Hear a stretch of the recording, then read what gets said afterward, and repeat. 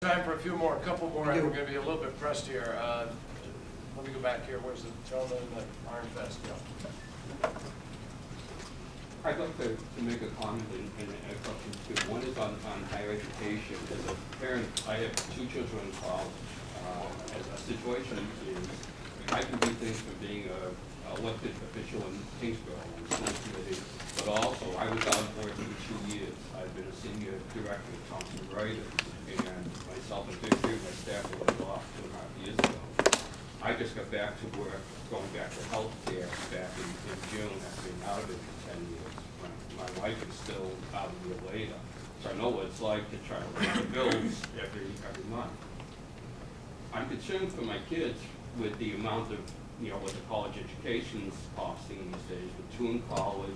Is there anything that would be coming down to helping with college loans, with anything like that, that could make it easier? Because I'm concerned about the burden they may have in that too going forward.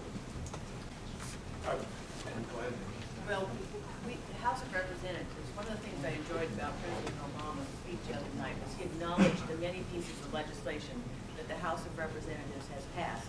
And one significant piece was around higher education, truly recognizing what a great burden this is on families, and expanding the loan pool, expanding changing the way in which loans are administered.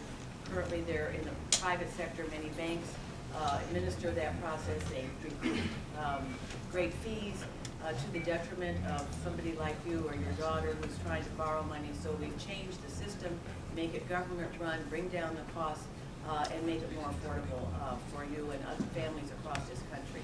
An important piece of legislation, and we're looking to the Senate to move it ahead and finally